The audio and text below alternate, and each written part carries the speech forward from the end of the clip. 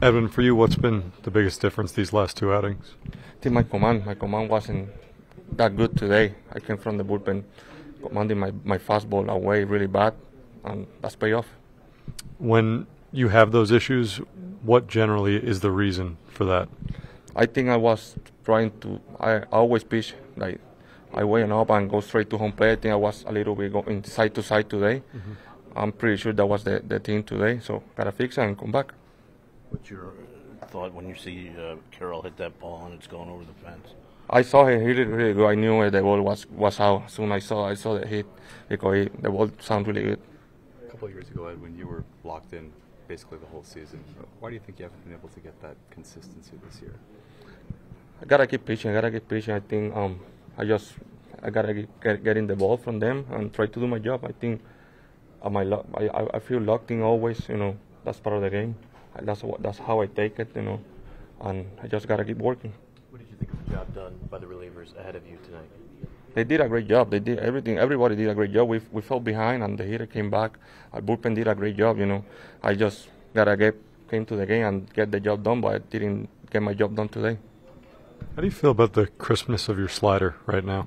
My slider is falling, like floating in the sun, because I think that's why. Because I'm driving to third base and test goes straight to home plate, so that's why I think I'm missing my slider right in the middle. You had that rough stretch earlier in this season. What can you kind of pull from that experience to try and maybe get yourself out of these last two rough outings? I just flush it. When I was struggling early in the season, I was coming from the injury. I didn't pitch in a whole year, but now I know what I have to do to get better. So I gotta keep working, keep doing it every single day, and I will be good. Team-wise, what's just the disappointment level? You're 4 back with the Braves now. It's a tough loss. It's a tough loss today.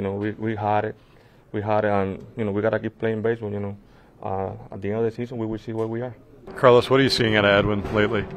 Today was one of those nights where fastball command wasn't there. He was scattered, couldn't get ahead of hitters, and then when the 2 walks, obviously, we walked 3 guys in the 8th.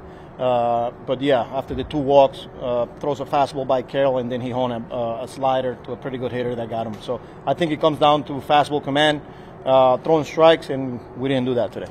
He hung a slider the other day in San Diego as well. Is that pitch not as crisp as it was when he was getting back on track? Well, I mean, the past 2 outings, he's gotten hurt, with it. Maybe not as sharp, the bite to it, but it's 2 outings. Obviously, they give up a huge hit in that spot. But physically, he feels fine. He'll make some adjustment and he'll be ready to go. This is obviously a very important member of your bullpen. What's your concern level, especially just given how late it's getting? Yeah, I mean, I'm not concerned. He'll get through 2 outings, obviously, but I'm not concerned. He'll get right back on the fire and he'll be ready to go. He's been through it before, and he'll get through it this time again. Are you concerned with how many walks the bullpen is giving up? Yeah, it's been an area of it's been an issue for us. And like I said, that 8th inning, 3 walks, teams like that, they're gonna make you pay, and that cost us a game today. Does the loss hurt more, given what a impressive win it was going to be coming back the way you guys did?